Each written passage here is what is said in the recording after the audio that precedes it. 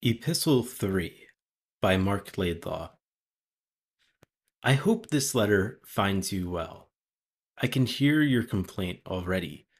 Gordon Freeman, we have not heard from you in ages. Well, if you care to hear excuses, I have plenty. The greatest of them being, I've been in other dimensions and whatnot, unable to reach you by the usual means. This was the case until 18 months ago, when I experienced a critical change in my circumstances and was redeposited on these shores. In the time since, I have been able to think occasionally about how to best describe the intervening years, my years of silence. I do first apologize for the wait, and, that done, hasten to finally explain, albeit briefly, quickly, and in very little detail, events following those described in my previous game, referred to herewith as Episode 2. To begin with, as you may recall from the closing paragraphs of my previous missive, the death of Eli Vance shook us all. The resistance team was traumatized, unable to be sure how much of our plan might be compromised, and whether it made any sense to go on at all as we had intended. And yet, once Eli had been buried, we found the strength and courage to regroup. It was the strong belief of his brave daughter, the feisty Alex Vance, that we should continue on as her father had wished. We had the Antarctic coordinates, transmitted by Eli's longtime assistant, Dr. Judith Mossman, which we believed to mark the location of the lost luxury liner Borealis. Eli had felt strongly that the Borealis should be destroyed rather than allow it to fall into the hands of the Combine. Others on our team disagreed, believing that the Borealis might hold the secret to the revolution's success. Either way, the arguments were moot until we found the vessel. Therefore, immediately after the service for Dr. Vance, Alex and I boarded a seaplane and set off for the Antarctic. A much larger support team, mainly militia, was to follow by separate transport. It is still unclear to me exactly what brought down our little aircraft. The following hours spent traversing the frigid waste in a blizzard are also a jumbled blur, ill-remembered and poorly defined. The next thing I clearly recall is our final approach to the coordinates Dr. Mossman had provided, and where we expected to find the Borealis. What we found instead was a complex fortified installation, showing all hallmarks of sinister Combine technology. It surrounded a large open field of ice. Of the Borealis itself, there was no sign, or not at first. But as we stealthily infiltrated the Combine installation, we noticed a recurrent, strangely coherent auroral effect, as of a vast hologram fading in and out of view. This bizarre phenomenon initially seemed an effect caused by an immense Combine lensing system. Alex and I soon realized that what we were actually seeing was the luxury liner Borealis itself, phasing in and out of existence at the focus of the Combine devices. The aliens had erected their compound to study and seize the ship wherever it materialized. What Dr. Mossman had provided were not coordinates for where the sub was located, but instead for where it was predicted to arrive. The liner was oscillating in and out of our reality. Its pulses were gradually steadying, but there was no guarantee it would settle into place for long, or at all. We determined that we must put ourselves into position to board it at the instant it became completely physical. At this point, we were briefly detained, not captured by the Combine, as we feared at first, but by minions of our former nemesis, the conniving and duplicitous Wallace Breen. Dr. Breen was not as we had last seen him, which is to say, he was not dead. At some point, the Combine had saved out an earlier version of his consciousness, and upon his physical demise, they had imprinted the backup personality into a biological blank resembling an enormous grub. The Breen grub despite occupying a position of relative power in the Combine hierarchy, seemed nervous and frightened of me in particular. Wallace did not know how his previous incarnation, the original Dr. Breen, had died. He knew only that I was responsible. Therefore, the grub treated us with great caution. Still, he soon confessed, never able to keep quiet for long, that he was himself a prisoner of the Combine. He took no pleasure from his current grotesque existence and pleaded with us to end his life. Alex believed that a quick death was more than Wallace Breen deserved, but for my part, I felt a modicum of pity and compassion. Out of Alex's sight, I might have done something to hasten the grub's demise before we proceeded. Not far from where we had been detained by Dr. Breen, we found Judith Mossman being held in a Combine interrogation cell. Things were tense between Judith and Alex, as might be imagined. Alex blamed Judith for her father's death, news of which Judith was devastated to hear for the first time. Judith tried to convince Alex that she had been a double agent serving the resistance all along, doing only what Eli asked of her, even though she knew it meant she risked being seen by her peers, by all of us, as a traitor. I was convinced, Alex less so.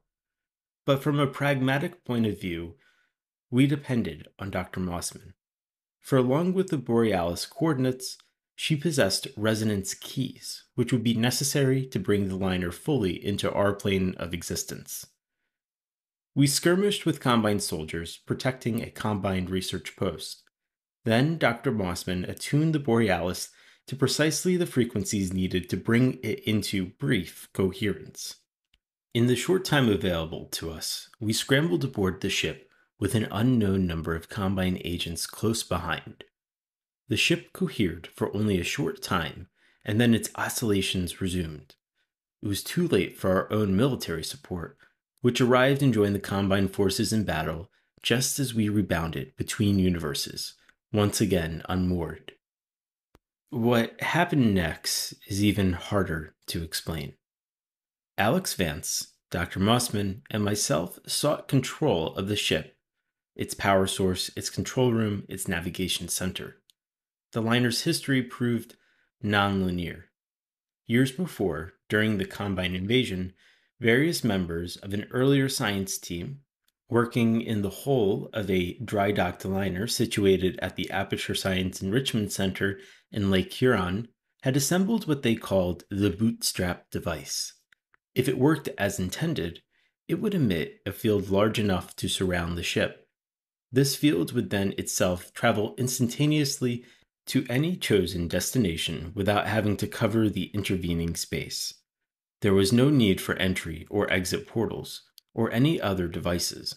It was entirely self-contained. Unfortunately, the device had never been tested. As the Combine pushed Earth into the 7-hour war, the aliens seized control of our most important research facilities.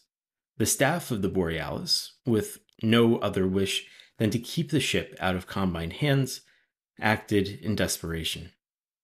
They switched on the field and flung the Borealis toward the most distant destination they could target, Antarctica.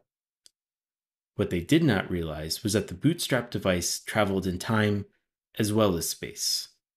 Nor was it limited to one time or one location. The Borealis, and the moment of its activation, were stretched across space and time, between the nearly forgotten Lake Michigan of the 7-hour war and the present-day Antarctic. It was pulled taut as an elastic band, vibrating, except where at certain points along its length one could find still points, like the harmonic spots along a vibrating guitar string.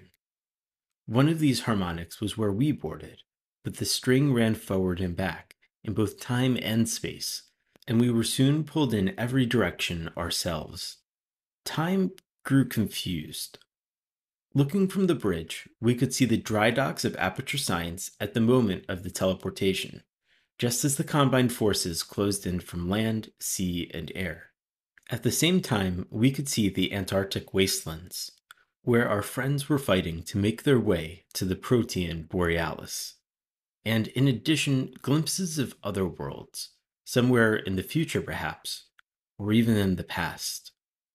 Alex grew convinced we were seeing one of the Combine's central staging areas for invading other worlds, such as our own. We meanwhile fought a running battle throughout the ship, pursued by Combine forces. We struggled to understand our situation and to agree on our course of action. Could we alter the course of the Borealis? Should we run it aground in the Antarctic, giving our peers the chance to study it?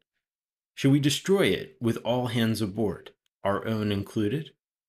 It was impossible to hold a coherent thought, given the baffling and paradoxical time loops, which passed through the ship like bubbles. I felt I was going mad, that we all were, confronting myriad versions of ourselves, in that ship that was half ghost ship, half nightmare funhouse. What it came down to, at last, was a choice. Judith Mossman argued, reasonably, that we should save the Borealis and deliver it to the Resistance, that our intelligent peers might study and harness its power. But Alex reminded me she had sworn she would honor her father's demand that we destroy the ship.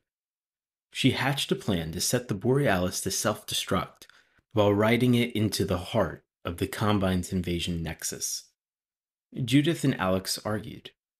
Judith overpowered Alex and brought the Borealis a rear, preparing to shut off the bootstrap device and settle the ship on the ice. Then I heard a shot, and Judith fell. Alex had decided for all of us, or her weapon had. With Dr. Mossman dead, we were committed to the suicide plunge. Grimly, Alex and I armed the Borealis, creating a time-traveling missile, and steered it for the heart of the Combine's command center. At this point, as you will no doubt be unsurprised to hear, a certain sinister figure appeared, in the form of that sneering trickster, the G-Man. For once, he appeared not to me, but to Alex Vance. Alex had not seen the cryptical school marm, no male equivalent, since childhood, but she recognized him instantly. "Come along with me now.